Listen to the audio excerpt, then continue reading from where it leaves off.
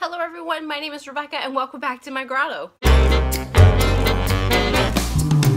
I'm bringing you guys my first official book review. I know that I did some like rambling fangirl sesh with my ACOWAR book, but this is more of my official book review. It's a little bit more formatted and I wrote some notes so that way I can kind of keep myself more in check with what I'm saying and I'm not rambling on forever and ever and ever. So it's going to be a really quick, really short book review, so let's just get into it. So the book that I'm going to be reviewing today is The Most Dangerous Place on Earth by Lindsay Lee Johnson. This is an adult contemporary fiction. It came out earlier this year, I believe early January if I'm not mistaken. And I'm just going to say now before I get into it, The Most Dangerous Place on Earth, at least according to Lindsay Lee Johnson, is an American high school, more specifically a high school in the Bay Area. If anything, I had so much fun reading this and carrying this book around me and having people around me trying to figure out what the most dangerous place on earth was. And I had people tell me like volcanoes, I had someone tell me like a specific jail. So it was really interesting getting people's different ideas of what the most dangerous place on earth was just by me carrying this around. So the way I'm going to do this review is going to be really quick. I'm just going to do a quick summary without any spoiler, what I liked about this book and what I didn't like about this book and my overall thought on it.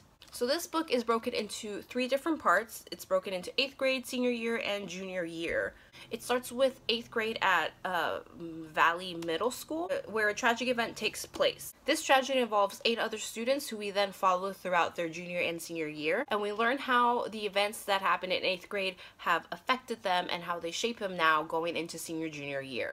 We also have an additional perspective of a teacher who has no idea what the kids have gone through in 8th grade, and she's new to this high school and she's just kind of trying to find her place. So this book was actually really quick, really fast paced. It did take me a while because I'm kind of going through a reading slump right now and I'm trying to fight through it. This is a really quick read. It's like 250 pages and I like that it was a fast paced book for a contemporary novel, which I was not expecting. I also really love that each chapter was a different perspective from a different student, and each chapter told a story of that student. The one thing that I thought was really different was that each student only had 1 chapter and that was it. You do get to see the students throughout other students' stories, if that makes sense. So you don't just see them in that 1 chapter and then they're gone, but you do get to kind of follow them throughout other students' stories. The other thing that I really enjoyed about this was not that we just saw the characters and how the other characters saw each other, but it was also the teacher's perspective. Like, it was pretty refreshing kind of seeing how everybody was dealing with this tragic event that had happened, but throughout the teacher's eyes, and especially because she had no idea what had happened, so it was kind of nice to see that, just to see like a whole new pair of eyes looking into the situation.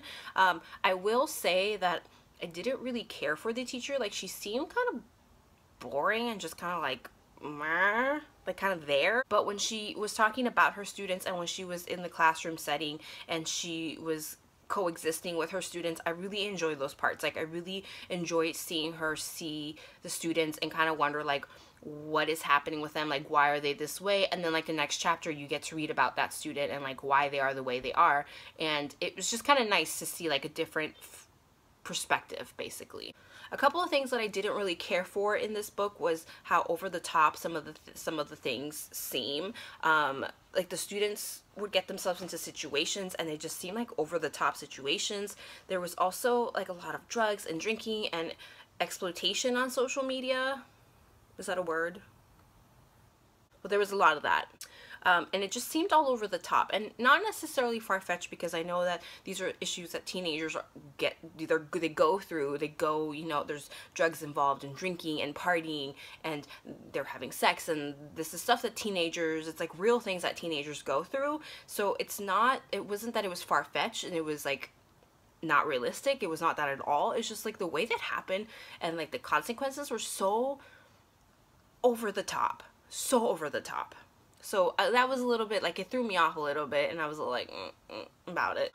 Also, the adults in this book made me so freaking angry. Like, these kids would be out drinking and partying and on drugs, and there would be a car crash, and someone would get severely hurt, and they would come home and their mom would be like, you're grounded for 2 weeks, you can't go out.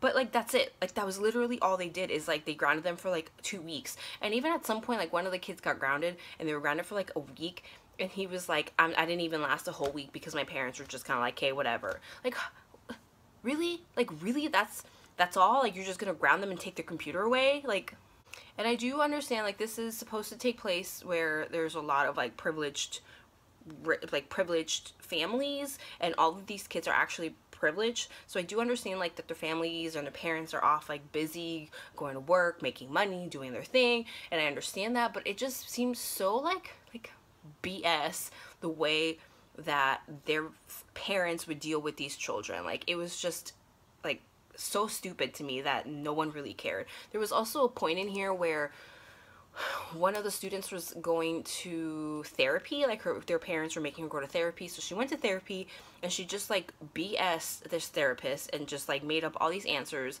and the therapist gave her meds to kind of help with her like anxiety and what she was going through, and she just like dumped them in the toilet.